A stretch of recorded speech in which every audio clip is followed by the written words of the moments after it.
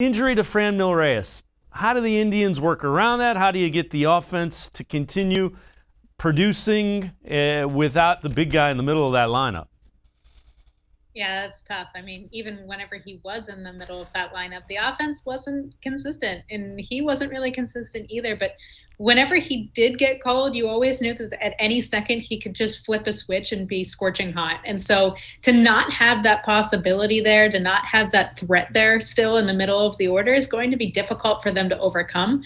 And I think that a lot of that's going to fall squarely on Eddie Rosario, who's really gotten off to a slow start, Josh Naylor, Cesar Hernandez, all of these guys. It's going to be a collective effort to sort of just fill the void that Reyes is going to be leaving for at least 5 to 7 weeks. So that's a really, really, really tough loss for them. But I think that it's going to require a collective effort for them to be able to make it up. Yeah, Rosario's a guy that, that's a guy that has a track record and a history of being a successful major league hitter. And as you said, he's gotten off to a slow start. They need him to hit like the Eddie Rosario that was hitting against him at Progressive Field all those years as well. And he just seems to be, he's kind of searching, kind of like I am. He's searching at the plate for something.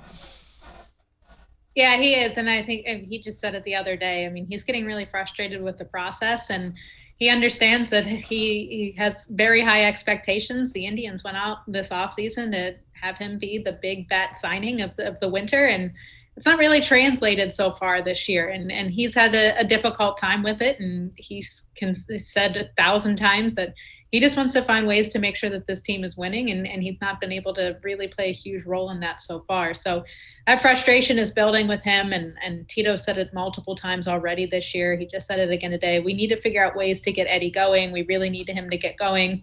And that's going to be the big factor for them. If he can get going, this offense is in a lot better spot than what it is right now, obviously. But if he continues to skid like this, it's going to be difficult for them to really have anything consistent.